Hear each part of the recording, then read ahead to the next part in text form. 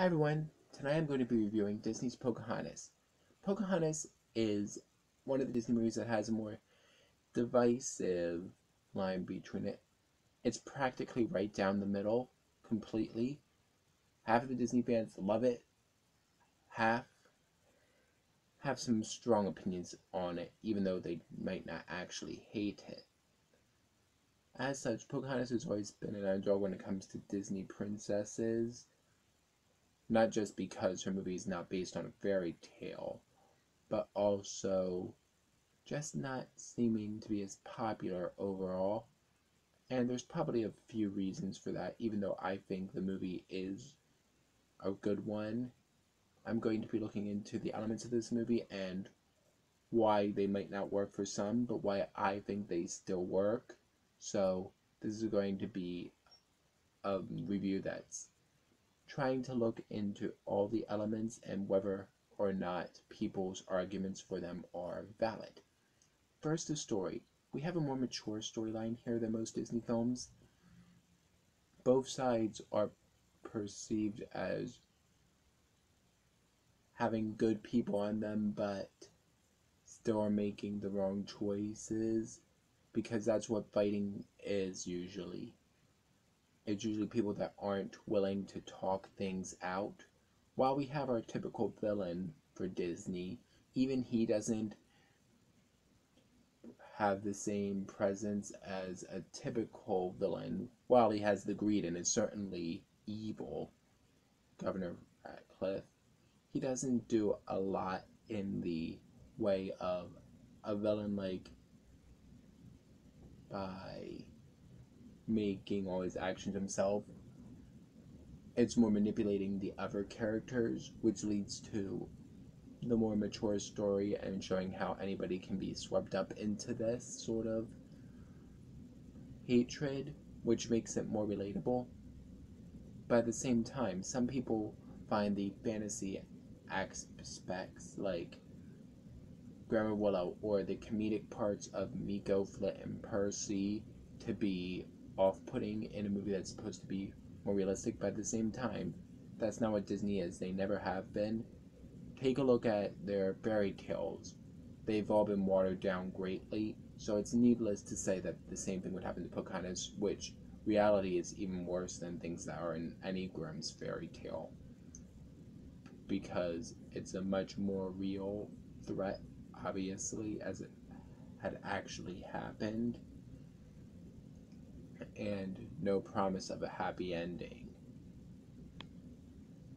Others criticize the relationship of John Smith and Pocahontas because of their ages being different in real life. And again, it's a Disney movie. They really want to push the romance angle, which might be offensive to some, but I don't think it's that terrible. You're not going to be watching this movie for history. You're going to be watching it because it's Disney and you love Disney. But I do really like how mature the storyline is, and the ending really is special because it doesn't have the typical dreams come true, happily ever after, married ending of our Disney films, which makes it really stand out from the others, as well as characters that are all making mistakes and the actual villain not being able to be the real main threat, really. He doesn't even interact with Pocahontas, which really makes it so it's not a typical villain-hero relationship. The animation for this movie is phenomenal, as all Disney films.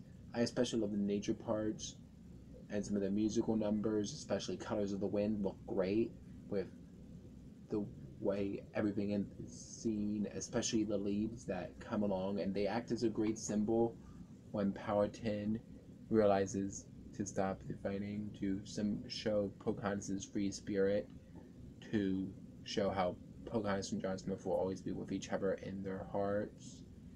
And we even hear about how Pocahontas' mother is all around them in this film, which is a great way to show some of Native American culture, and even that ties in with the leaf metaphor.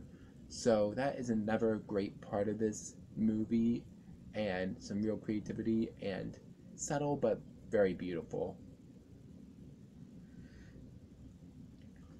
Actually, the Native American culture in this movie is brought a lot through animation. Some of the smoke signals and images, everything in this movie looks so beautiful, and I feel like they did the culture justice, even if their storyline wasn't exactly how it should have been. The characters for this movie I really enjoy. Pocahontas is a really strong-willed and spirited character, and what she wants in the beginning, she actually doesn't wind up getting. She realizes where her place is, but at the same time, she does bring a lot to her people and makes an influence by stopping the fighting, which is really meaningful, saying that even if you don't get exactly what you want, you can still do great things. John Smith isn't exactly my favorite Disney hero, but I do like him and how he changes from being just like the other settlers to, once he gets to know Pocahontas, to being open and wanting to help out with help them stop the fighting between them, and his knowledge of how previous previous encounters of people have gone lead to him being cynical but still being willing to cooperate with the Powhatan tribe. Miko, Flit, and Percy are comedic reliefs, and yeah, they do their job, and Miko and Percy really connect with the Powhatan settler conflict well.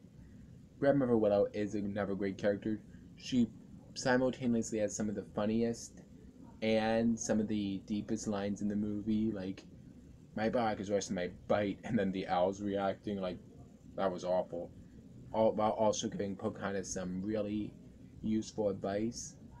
So basically, a great Disney older character that is well rounded, and even when she gives her comedic moments, they don't feel like they'd be out of place with her wisdom that she offers.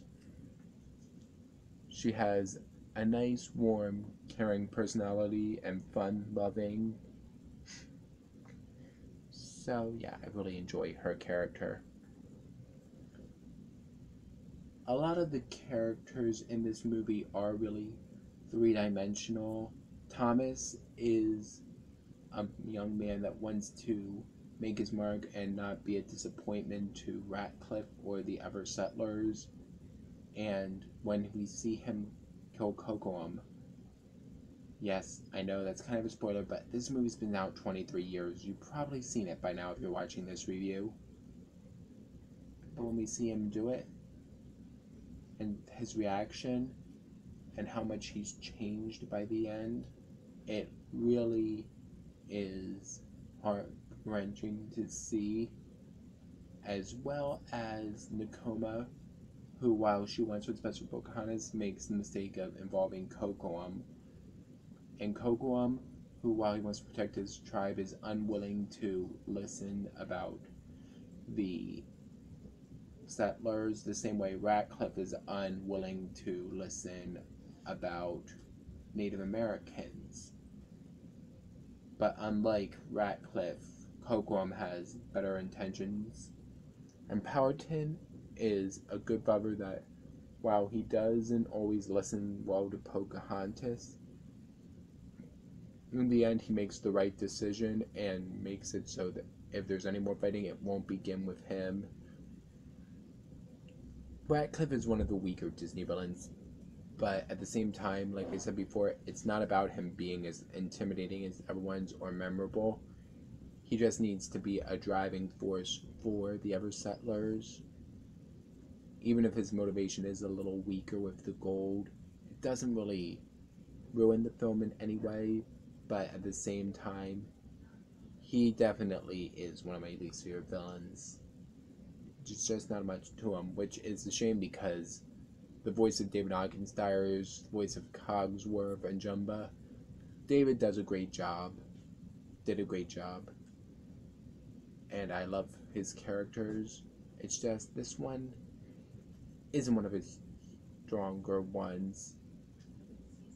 The songs in this movie are also really great. Colors of the Wind is one of the most popular and beloved Disney songs. Just around the river bend is a nice one about who Pocahontas really is and her wanting more. Savages, Mine, Mine, Mine, all great songs showing the greed of the settlers and the anger of the Powhatan tribe that is being drummed. Really sets the tone for the movie. So the songs here are all great.